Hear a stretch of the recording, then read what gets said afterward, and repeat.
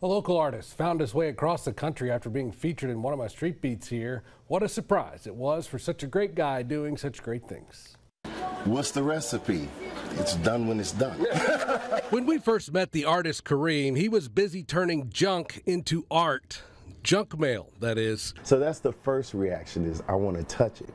And then I tell them, well, that's my junk mail. And they go like, and they're baffled for a little bit, like, junk mail, what do you mean? Like, my literal junk mail, I shred it and make this from it. Grinding it up, a few secret ingredients later, and Kareem has his stuff to start his art. Find the value in something that other people would throw away. Kareem uses art to reach people, namely young people who often think no one is reaching out for them. I want to seep through the one and catch the ones in the back that would be normally hiding or thrown away, and find treasure and help them find their treasure and pull it out of themselves. So using art to reach people is one thing, but Kareem never dreamed his art would lead to people reaching out for him.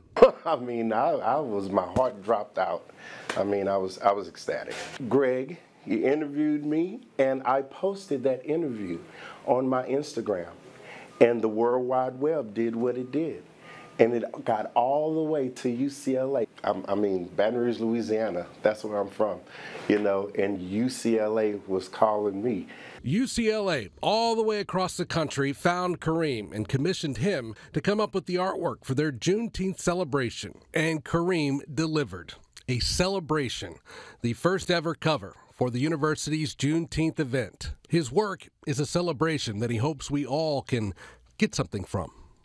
You can become coming from under whatever you're coming from under in your own personal life. And you know that celebration. So that celebration, you can connect to this celebration as well, because it's coming from under something. We can all connect with that celebration. Always a good time to visit with Mr. Kareem there. We wish him well. You can find his art at Kareem the Artist.